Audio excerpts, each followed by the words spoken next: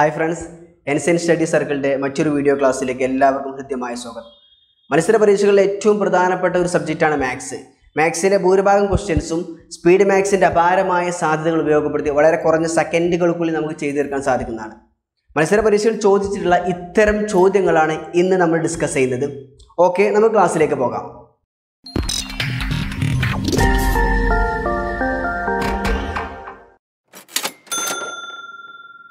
Model 1-ലെ ഒന്നാമത്തെ ചോദ്യം നോക്കാം.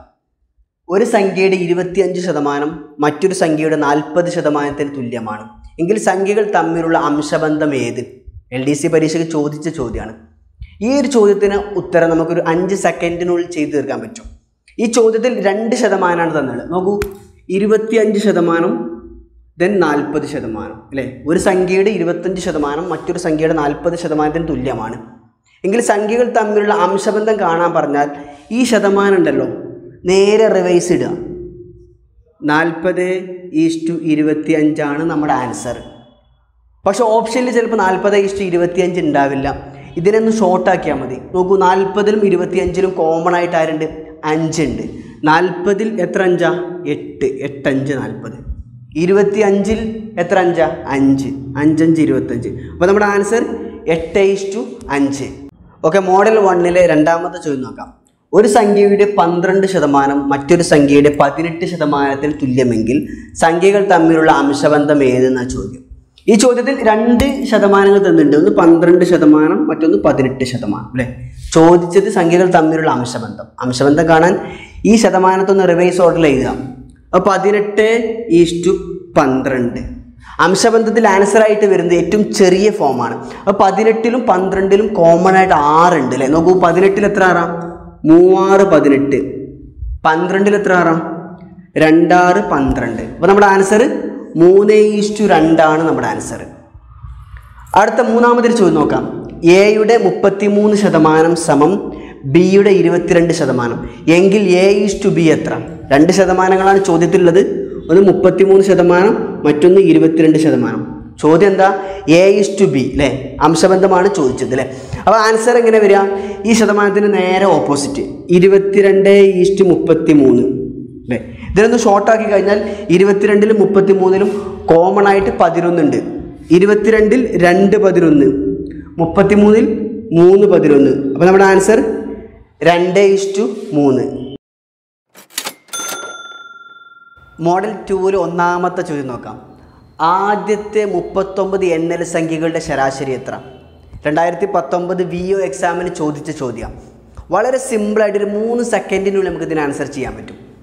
ആദ്യത്തെ 39 NL സംഖ്യകളുടെ ശരാശരി കാണാൻ 39-ൻ്റെ കൂടെ 1 കൂട്ടുക. അപ്പോൾ എത്രയാണ്? 40. ആ 40-ൻ്റെ പകുതി എടുത്താൽ അതാണ് ആൻസർ. അപ്പോൾ നമ്മുടെ ആൻസർ എത്ര? 20 ആൻസർ. ശ്രദ്ധിക്കുക, ആദ്യത്തെ 39 NL സംഖ്യകളുടെ ശരാശരി കാണാൻ പറഞ്ഞാൽ 39-ൻ്റെ കൂടെ 1 കൂട്ടിയാൽ 40. 40-ൻ്റെ പകുതി എത്ര? 20 നമ്മുടെ ആൻസർ. അടുത്തൊരു ചോദ്യം നോക്കൂ. ആദ്യത്തെ 63 NL സംഖ്യകളുടെ ശരാശരി എത്ര? 63-ൻ്റെ കൂടെ 1 കൂട്ടിയാൽ എത്ര? 64. 64-ൻ്റെ പകുതി എത്ര? 32 നമ്മുടെ ആൻസർ. അടുത്ത ചോദ്യം നോക്കൂ. ആദ്യത്തെ 100 NL സംഖ്യകളുടെ ശരാശരി എത്ര? 100-ൻ്റെ കൂടെ 1 കൂടി എത്ര? 101. 101-ൻ്റെ പകുതി എത്ര? 50.5.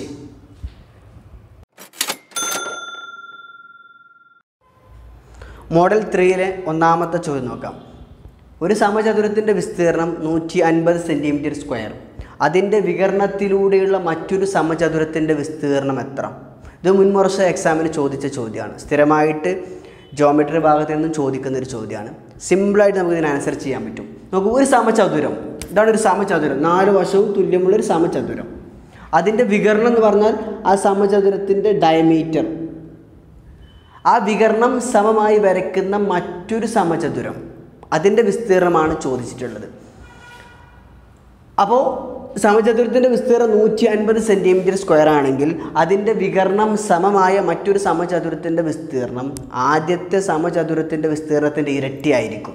അപ്പോൾ ഇത് 150 ആണെങ്കിൽ രണ്ടാമത്തെ സമചതുരത്തിൻ്റെ വിസ്തീർണം അതിൻ്റെ ഇരട്ടി 300 cm² ആയിരിക്കും. ശ്രദ്ധിക്കുക. ഇനി ചില എക്സാമുകളിൽ ചോദ്യം തിരിച്ചു ചോദിക്കും. ഒരു സമചതുരത്തിൻ്റെ വികരണം സമമായി വരച്ച മറ്റൊരു സമചതുരത്തിൻ്റെ വിസ്തീർണം 300 സെൻറ്റിമീറ്റർ സ്ക്വയർ ആണെങ്കിൽ ആദ്യത്തെ സമചതുരത്തിൻ്റെ വിസ്തീർണം എത്ര എന്ന് ചോദിച്ചാൽ അപ്പോൾ ഇതിൻ്റെ പകുതി ആയിരിക്കും, 300ൻ്റെ പകുതി 150 ആയിരിക്കും അല്ലേ. മറ്റൊരു ചോദ്യം നോക്കാം. ഒരു സമചതുരത്തിൻ്റെ വിസ്തീർണം 400 സെൻറ്റിമീറ്റർ സ്ക്വയർ, അതിൻ്റെ വികരണത്തിലൂടെയുള്ള മറ്റൊരു സമചതുരത്തിൻ്റെ വിസ്തീർണം എത്ര? ഒന്നാമത്തെ സമചതുരത്തിൻ്റെ വിസ്തീർണം 400 ആണെങ്കിൽ രണ്ടാമത്തേന് എത്ര ആയിരിക്കും? അതിൻ്റെ ഇരട്ടി 800 സെൻറ്റിമീറ്റർ സ്ക്വയർ ആയിരിക്കും ആൻസർ. മോഡൽ 4-ലെ ഒന്നാമത്തെ ചോദ്യം നോക്കാം. 0.222 തുല്യമായ ഭിന്നസംഖ്യ ഏത് അല്ലേ? നോക്കൂ, 0.2 ഇതിനെ നമുക്ക് ഇങ്ങനെ മാറ്റി എഴുതാം. ഇതിനർത്ഥം ഈ 2 ആവർത്തിച്ചു കൊണ്ടിരിക്കുകയാണ്. ആവർത്തന ദശാംശ സംഖ്യകൾ എന്നാണ് ഇത്തരം സംഖ്യകൾ നമുക്ക് പറയാം. അപ്പോൾ ഇതിന് തുല്യമായി ഭിന്നസംഖ്യ ഏതെന്നാണ് ചോദിച്ചത് അല്ലേ. ഇപ്പോൾ ഇവിടെ ശ്രദ്ധിക്കേണ്ട കാര്യം 2 എന്ന് പറയുന്ന സംഖ്യയാണ് ആവർത്തിച്ചു കൊണ്ടിരിക്കുന്നത് അല്ലേ. അപ്പോൾ ഈ 2 നമ്മൾ അംശത്തിൽ മുകളിൽ എഴുതുന്നു. ദെൻ ഛേദത്തിൽ ഏത് സംഖ്യയാണ് ഏത് നോക്കേണ്ടത്. ഇവിടെ ഒരു സംഖ്യ മാത്രമാണ് ആവർത്തിക്കുന്നത് അല്ലേ. 2 എന്ന് പറയുന്ന ഒരൊറ്റ സംഖ്യ മാത്രമാണ് ആവർത്തിക്കുന്നത്. അപ്പോൾ ഒരു സംഖ്യ ആവർത്തിക്കുകയാണെങ്കിൽ ഒരു 9 കൊടുക്കുക. അപ്പോൾ ഇവിടെ ആൻസർ 2/9. ഇതിന് പകരം ഇവിടെ 2 സംഖ്യ ആവർത്തിക്കുന്നുണ്ടെങ്കിൽ 2 9 കൊടുക്കണം, 99 കൊടുക്കണം.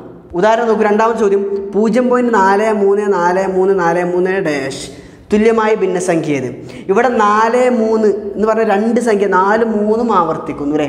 അപ്പോൾ ഇതെങ്ങനെ എഴുതാം? 43 ഇവിടെ എത്ര സംഖ്യ ആവർത്തിക്കുന്നുണ്ട്?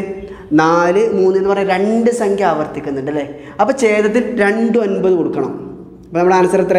43/99. മറ്റൊരു ഉദാഹരണം നോക്കൂ, 0.121 തുല്യമായ ഭിന്നസംഖ്യ ഏത്? കാണാൻ ഇവിടെയുള്ള 121 അംശത്തിൽ എഴുതുന്നു. ഛേദത്തിൽ എത്ര സംഖ്യ ആവർത്തിക്കുന്നുണ്ട്? ഇവിടെ 1 2 1 3 സംഖ്യ ആവർത്തിക്കുന്നുണ്ട് അല്ലേ. 3 സംഖ്യ ആവർത്തിക്കുന്നുണ്ട്. അപ്പോൾ എത്ര എന്ത് ചെയ്യണം? 3 9 കൊടുക്കണം. അപ്പോൾ ഇതാണ് ഇതിൻ്റെ ആൻസർ. മറ്റൊരു ഉദാഹരണം നോക്കുമ്പോൾ 0.444 അല്ലേ. ഇവിടെ ആൻസർ 4/4 എന്ന് പറയുന്ന ഒരു സംഖ്യ മാത്രമാണ് ആവർത്തിക്കുന്നത്. ഒരു സംഖ്യ ആവർത്തിക്കുന്നതുകൊണ്ട് ഒരു 9. ഇവിടെ നോക്കൂ 0.252525 അല്ലേ. ഇതിൻ്റെ ആൻസർ എത്ര? 25/. എത്ര സംഖ്യ ആവർത്തിക്കുന്നുണ്ട്? 2ഉം 5ഉം 2 സംഖ്യ ആവർത്തിക്കുന്നുണ്ട്. അപ്പോൾ 2 9 കൊടുക്കണം. അടുത്ത് നോക്കൂ 0.622 ഇതെങ്ങനെ ചെയ്യാം? മുകളിൽ 622 നോക്കൂ, ഇവിടെ 3 സംഖ്യ ആവർത്തിക്കുന്നുണ്ടല്ലോ. 6 2 2 6 2 2 3 സംഖ്യ ആവർത്തിക്കുന്നതുകൊണ്ട് 3 9 കൊടുക്കുക. അപ്പോൾ നമ്മുടെ ആൻസർ 622/999. ഈ മോഡലിലെ മൂന്നാമത്തെ ചോദ്യം നോക്കാം. ഒരു സമചതുരത്തിൻ്റെ വികരണത്തിന്മേൽ വരച്ചിരിക്കുന്ന വേറൊരു സമചതുരത്തിൻ്റെ വിസ്തീർണം 200 ചതുരശ്ര സെൻറ്റിമീറ്റർ ആയാൽ ആദ്യ സമചതുരത്തിൻ്റെ വിസ്തീർണം എത്ര അല്ലേ. നമ്മൾ ആദ്യം ചെയ്ത 2 ചോദ്യത്തിൽ നിന്ന് വ്യത്യാസമുള്ള ചോദ്യം അല്ലേ. അപ്പോൾ ഇവിടെ ഏത് സമചതുരത്തിൻ്റെ വിസ്തീർണത്തിൽ നിന്നുള്ള രണ്ടാമത്തെ സമചതുരത്തിൻ്റെ വിസ്തീർണമാണ്. അത് 200 ചതുരശ്ര സെൻറ്റിമീറ്റർ ആണെങ്കിൽ ആദ്യത്തെ സമചതുരത്തിൻ്റെ വിസ്തീർണം എത്ര ആയിരിക്കും? ഇതിൻ്റെ പകുതി ആയിരിക്കും. 200ൻ്റെ പകുതി എത്ര? 100 ആയിരിക്കും നമ്മുടെ ആൻസർ. അപ്പോൾ 100 ചതുരശ്ര സെൻറ്റിമീറ്റർ ആണ് നമ്മുടെ ആൻസർ. ഈ വീഡിയോ നിങ്ങൾക്ക് ഇഷ്ടപ്പെട്ടു എന്ന് കരുതുന്നു. ഇഷ്ടപ്പെട്ടാൽ ഈ ചാനൽ സബ്സ്ക്രൈബ് ചെയ്യുക, ലൈക്ക് ചെയ്യുക, നിങ്ങളുടെ സുഹൃത്തുക്കൾക്ക് വേണ്ടി ഷെയർ ചെയ്യുക. പുതിയ നല്ല ടോപ്പിക്കുമായി വീണ്ടും കാണാം.